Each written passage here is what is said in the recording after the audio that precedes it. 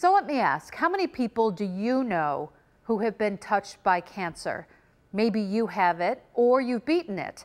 There are endless stories of hope that we could tell you, but tonight we want to highlight a two-time cancer survivor who now spends her holidays giving back to the place she says saved her life. Every morning when Mary Clark wakes up, she joins her husband Dick for coffee at the kitchen table. Sometimes out their window, they see this.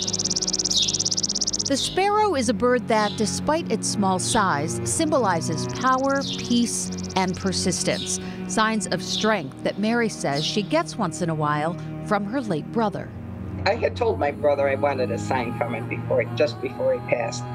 And this sparrow came and sat right on the very top of the tree. Mary and Dick Clark raise horses in Gowanda. They have 3 grown children and 4 grandchildren. Now life is peaceful, but it hasn't always been easy. My mother died from breast cancer when I was a kid, and that has always been in the back of my mind.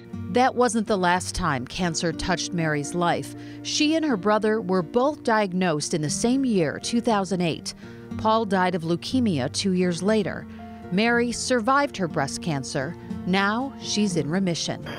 Mary's ringing the bell today. Woohoo! Proud to have rung the victory bell at Roswell to mark the end of her treatment after her second bout with the disease in 2019. And I was not aware that there are so many different types of breast cancer either.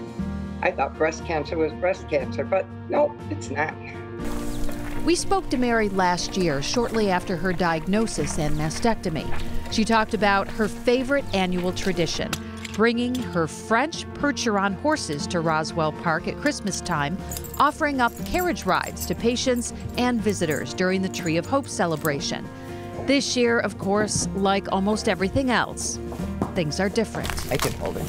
Hey, Jake. We'll miss being there, actually being there and interacting with the people there. It's one of the things that we have done over the years that we get so much satisfaction from.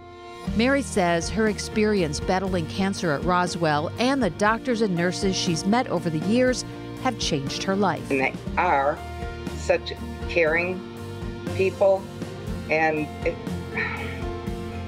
it makes you really appreciate what they do, and kind of makes you think about what you can do for someone else. Her message to others? If you think something is wrong and the mammogram doesn't show it, don't just drop it, because mine did not show up on the mammogram or the ultrasound.